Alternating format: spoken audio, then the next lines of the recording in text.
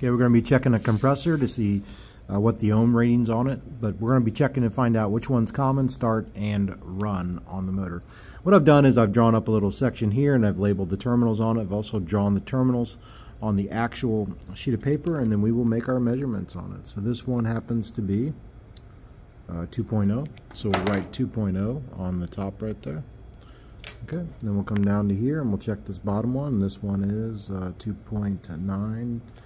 We'll do 2.9 on that one. And we're just checking it real quick here and seeing what's going on. And then between 1 and 3, what we have is 1.3. Okay, so 1.3. So we find our largest number, which was 2.9 or 2.8. Okay, across from that, that's going to be our common terminal.